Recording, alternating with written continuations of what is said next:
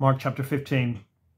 As soon as it was morning, the chief priests held a consultation with the elders and scribes and the whole council. And they bound Jesus and led him away and delivered him over to Pilate. Pilate asked him, "Are you the king of the Jews?" And he answered him, "You have said so." And the chief priests accused him of many things. And Pilate again asked him, "Have you no answer to make? See how many charges they bring against you." But Jesus made no further answer, so that Pilate was amazed. Now at the feast, he used to release for them one prisoner for whom they asked. And among the rebels in prison who had committed murder in the insurrection, there was a man called Barabbas. And the crowd came up and began to ask Pilate to do as he usually did for them. And he answered them, saying, "Do you want me to release for you the king of the Jews?" For he perceived that it was out of envy that the chief priests had delivered him up. But the chief priests stirred up the crowd to have him release for them Barabbas instead. And Pilate again said to them, "Then what shall I do with the man you call the king of the Jews?" And they cried out again, "Crucify him." And Pilate said to them, "Why? What evil has he done?" But they shouted all the more, "Crucify him." So Pilate, wishing to satisfy the crowd, released for them Barabbas, and having scourged Jesus, he delivered him over to be crucified.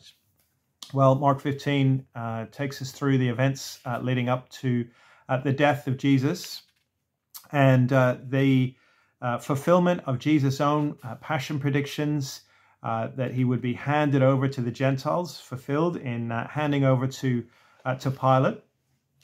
What's interesting as you read through chapter 15 is there's a kind of phrase that comes up again and again, and it is the phrase, "the King of the Jews." So it's there, chapter 15, verse 2, "Are you the King of the Jews?" Verse 9, "Do you want me to release the King of the Jews?" Verse 12, "What shall I do for the King of the Jews?" The soldiers mock Jesus. Verse 18, "Hail, King of the Jews." The inscription over Jesus' cross, verse 26, "The King of the Jews." And then related, the chief priests mock, verse 32, "Let the Christ, the King of Israel, come down now from the cross that we might believe." So it's interesting that Mark, I think, is underlining here is Jesus' kingship revealed. Here he is the Son of God, the Christ, revealed supremely as he dies on the cross. People can't see it. For them, it's utter folly to think that Jesus would be the King of the Jews, this man who is crucified. But it's precisely what Paul says. We proclaim Christ and him crucified. Christ the King and him crucified. Jesus is crucified. He's innocent. Pilate proclaims him innocent. And we even have the farce of Barabbas, a murderer, being released while Jesus, the innocent one, goes to his death. Mark doesn't develop this, but there does seem to be this kind of picture of substitution. It's not that Jesus dies instead of Barabbas precisely, but I think we can see that there is this kind of substitution going on, the innocent suffering, the guilty going free. He's mocked by the soldiers, he's mocked by the passers-by, he's mocked by the Jewish leaders, even though he is innocent. And then with the actual time of his death, 33 to 41, we've got darkness coming over the land. Think back to the darkness of the plagues, darkness symbolic of God's judgment. And Jesus, as he experiences God's judgment, cries out, and certainly the feeling of his experience expressed in the words of Psalm 22, verse 1. In verse 34, my God, why have you forsaken me?" The people misunderstand, as they've misunderstood the whole way through the gospel. And they think the words Eloi, Eloi, he's calling Elijah. And they want to see Elijah rescue him. That's not going to happen. Jesus can't be rescued. Earlier, the chief priest had said he saved others. He cannot save himself. Let him come down from the cross that we might see and believe. Well, Jesus can't save others unless he dies.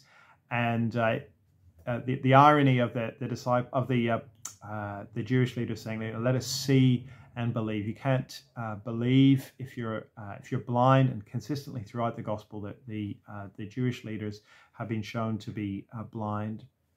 The person who does recognize, though, Jesus is the centurion who, when Jesus dies, verse 39, when he sees how he breathed his last, says, truly this man was the Son of God. So this Gentile, I think I might have said Jewish, Gentile centurion recognizes that Jesus is the Son of God, even though here he is on the cross. He's the one who's put two and two together, who's recognized that this crucified one is the Son of God.